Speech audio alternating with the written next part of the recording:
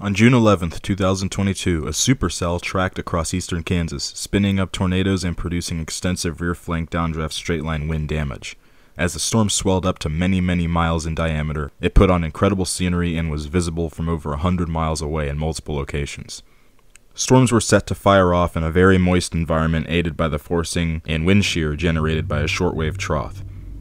On the afternoon of June 11th, an unstable air mass was in place across the plains and Midwest, with dew points in the 70s, and CAPE, aka the energy source for thunderstorms, reached 6,000 and even near 7,000 joules per kilogram. There was also a decent amount of wind shear, but not a tremendous amount near the surface. If we take a look at weather balloon data from early to mid-afternoon, we notice that there is strong CAPE, deep moisture, wind veering, and a slight capping inversion to help keep the atmosphere locked and loaded. Data from the evening now shows explosive amounts of CAPE without capping inversions to suppress storms.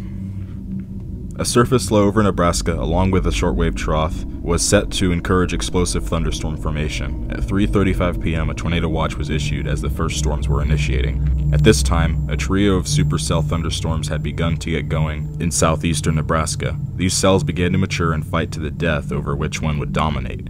The middle of the three storms began to win the fight as they approached Kansas, and it began consuming the other storms and the surrounding energy. The storm dropped enormous hail over the town of Beatrice, Nebraska, up to 5 inches in diameter. As the storm crossed the border, it produced a brief tornado, snapping a large tree and destroying an outbuilding.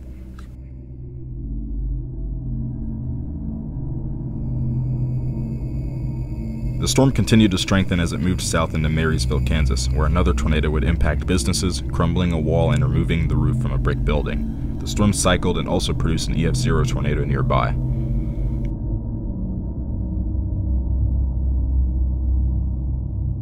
The storm would spin up another EF1 tornado, causing lots of tree damage near Blue Rapids, Kansas, and flipping train cars.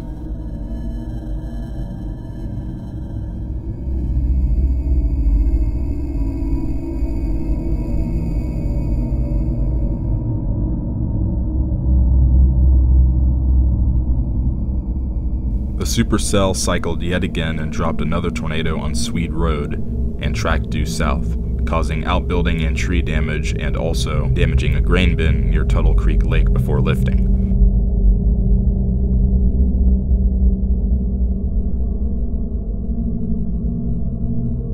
The strongest tornado from this storm was next and dropped down right into Manhattan, Kansas, where it would inflict EF2 damage to many roofs and trees. The storm eventually produced one more tornado in Riley County, Kansas before becoming an outflow-dominant thunderstorm and losing strength. However, tornado damage was not the only story. Another damaging feature of many supercells is straight-line winds, which can come from the rear flank downdraft, or RFD. Like most things about this storm, the RFD was supersized. The massive rain-filled RFD could be noted by the unusually large hook echo on radar, with any possible tornadoes being invisible and rain-wrapped by the wet RFD. The straight-line winds were concluded to be over 80 miles per hour in multiple places and acted like a mini bow echo, or intense line of storms.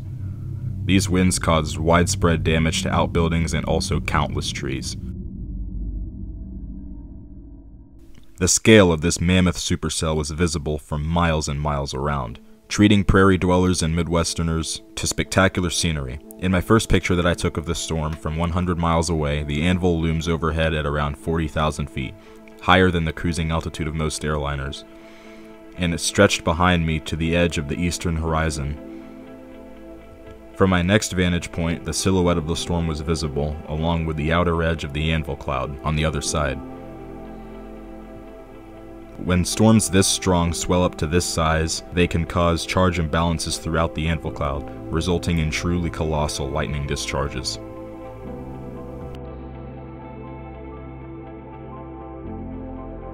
Looking west in this picture, the left edge of the storm is now less sharp, as the storm has moved south, causing the rainfall to block the updraft of the thunderstorm from my vantage point. You can still see the sun-colored Anvil Cloud, along with the sky underneath it. Now let's take a look from someone who is much closer.